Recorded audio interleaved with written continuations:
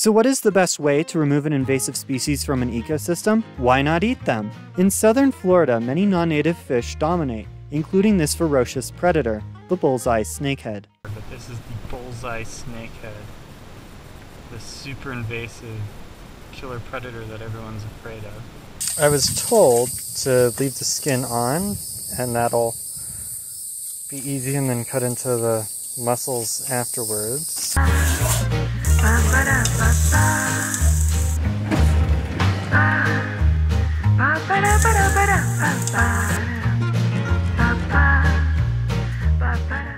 Well,